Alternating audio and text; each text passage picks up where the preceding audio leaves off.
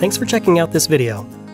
If you've already watched our companion video, Diagnosing a Problem Opening 101, then you have a few tips on what mechanical problems might cause a door not to work properly. This video addresses how to diagnose electromechanical problems. But it's important to note, even when an opening is using electrified hardware, the root cause of a problem is just as likely to be something mechanical. So don't skip our other video unless you are already experienced in doors and door hardware. Let's start with the same premise on our other video. Someone has reported the door isn't working. Except at this point, you have already ruled out mechanical causes as the likely culprit. Now where do you begin? We suggest you diagnose the situation by first defining it in one of four ways. The system's doing nothing at all. The system's working the opposite as expected. The system's working some of the time. The system's working sort of. Let's walk through each of these four conditions to talk through some possible causes. The system's doing nothing at all. Find out if it worked for a while, but now it is not working at all. If it has previously worked, ask if the system is stone cold dead, or is it still making any sort of noise or movement when activated. You are looking to clarify what a customer means when they say the system isn't working. Is it really completely dead? There may have been a catastrophic failure of one or more components. If you suspect this, ask if there have been any recent storms or electrical problems in the area. Power surges can blow a fuse or otherwise damage a system and cause it to stop functioning. You may need to check if there is power coming out of the power supply. Next, ask if something was recently added to the system. New component parts, like the addition of a lock to an existing circuit, can take the amperage requirement of the system beyond the amperage provided by the power source. Changes in controls, such as going to a new keypad or adding a button at the reception desk, can also create problems. And even if the power source isn't overtaxed, the additional amperage may be more than the existing wiring can handle. Even if nothing was added to the electrified hardware circuit, ask if there were any other systems recently wired within the building. Wiring work anywhere within the building might well create problems with an existing electronic security system. Even if the wiring is completely separate, the separate wires may have been run near the wires for the security system. A cut or disconnection in the wrong wire can easily cause the security system to fail. Scenarios you may run across include high voltage and low voltage wiring too close together, low voltage wiring near fluorescent fixtures, or fluorescent lighting fed on the same circuit as automatic operators. If the product has LEDs for feedback, what are they doing? Many products today have been designed to provide feedback through flashing LEDs. A detailed description of exactly what the LEDs are communicating provides valuable information.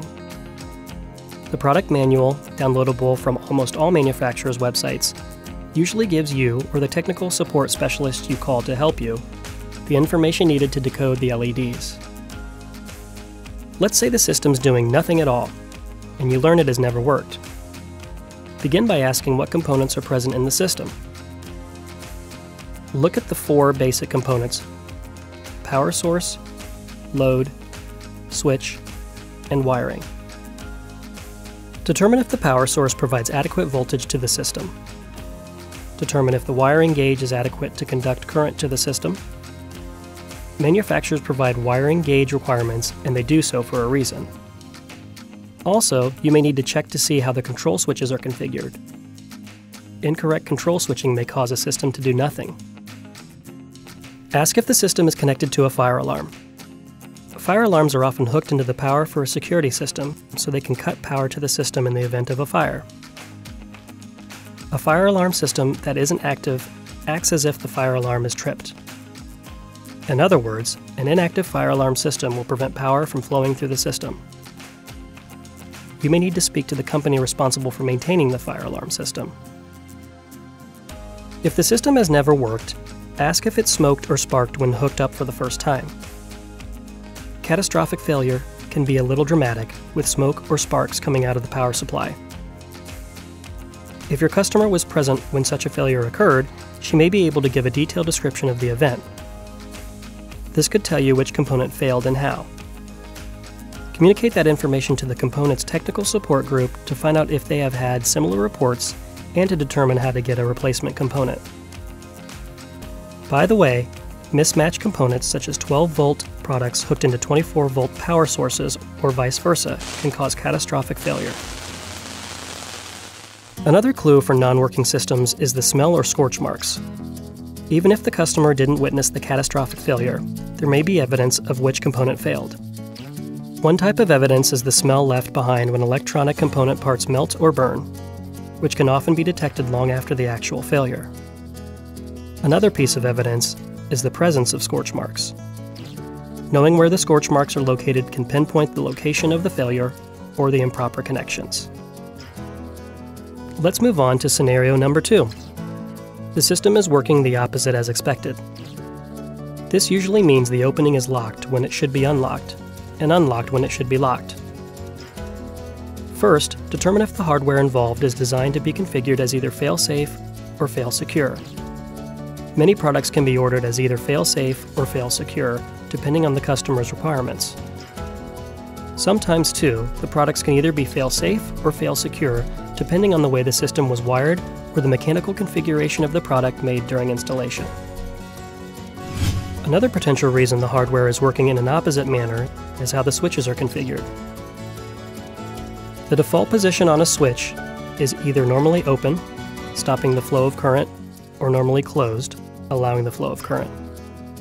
Whatever access control device the customer is using to control the electrified hardware must have the contact configuration required for proper operation of the hardware in use.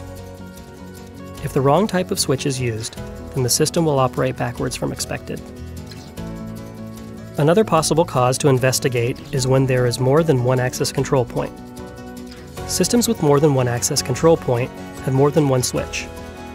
These multiple switches are wired either in series or in parallel.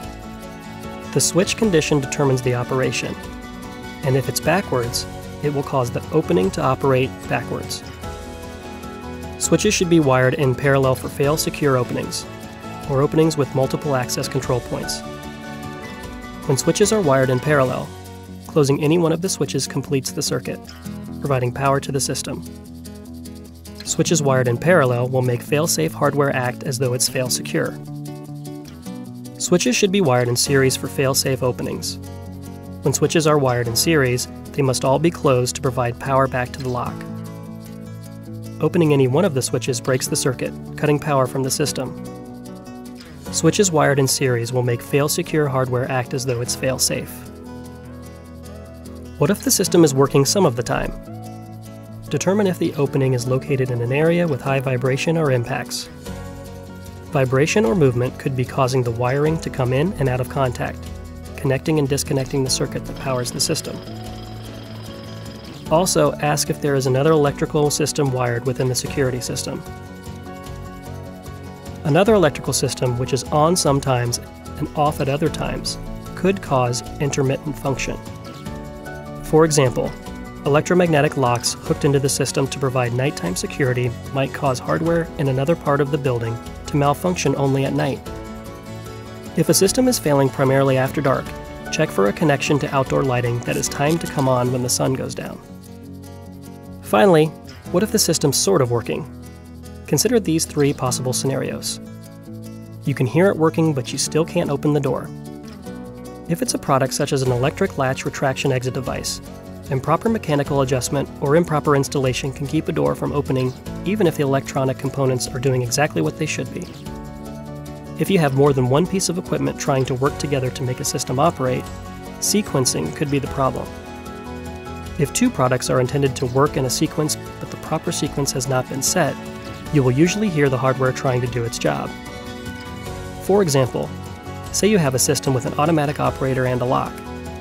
If the automatic operator is sequenced to try to open the door before the lock releases, the opening won't function properly even though each individual component is working. Don't forget, if the product was designed with LEDs for feedback, check what the LEDs are doing. This can save time, especially when investigating openings that are sort of functioning. The second scenario of a sort of operational opening is when it is working from one access control point but not another. If the door works fine when triggered from one access control point, the locking hardware isn't the problem. The most likely source is the switch at the malfunctioning access control point. If it worked at one time but is not working now, it has either become disconnected or it has failed. The third scenario is when the opening isn't functioning the way the customer thought it would. Sometimes a door opening gets designed to operate in a way that differs from the customer's expectation. In this situation, try to determine the original statement of operation with the customer's description of what they thought the opening was supposed to do. Sometimes, the discrepancy is between the customer's expectation and the design of the system. Thanks for making the time to watch this video. For more information and resources on access control, doors, and door hardware, please visit our website.